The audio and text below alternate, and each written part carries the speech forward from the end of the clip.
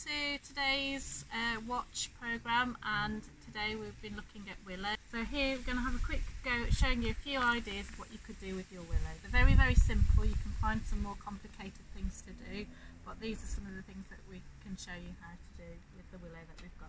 This willow was harvested about a week ago, so it's not as bendy as it is when it's fresh. So what you may have to do, if it feels like it's snapping too easily, you may just need to soak it probably overnight, and then it'll retain some more of its flexibility. So if you get yourself a little circle, there's a couple of things you can do with circle. First of all, you can have a go at making a little sun catcher. So all you need to do with your circle is get some light coloured tissue paper. So if you cut yourself a few little strips off of that, and then what you're going to do is use a bit of school glue, PVA glue, and then you're going to just paste that over and wrap it around your circle. So you'll get bits which are see-through, and you'll get a little bits where you've overlapped which are a little bit more opaque.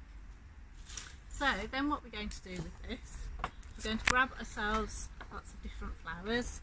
Obviously, if you're doing this and collecting from a wildlife place in nature, then you need to make sure that you're collecting flowers that have fallen from the ground and you're not collecting any wild flowers.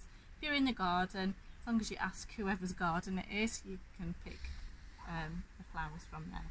So it's a case of just picking some little petals and then using your glue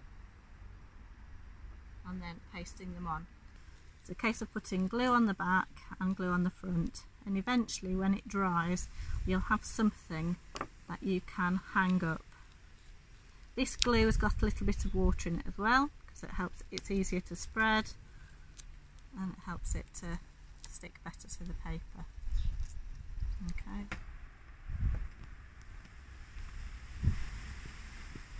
What I'll do is I'll post a picture of this on later when the glue's dried, because the glue should dry clear, which put those where I want them. Just give them a good covering glue. So we're going to cover that. I'm going to have some things that we can hang up. Okay, we'll leave that to dry.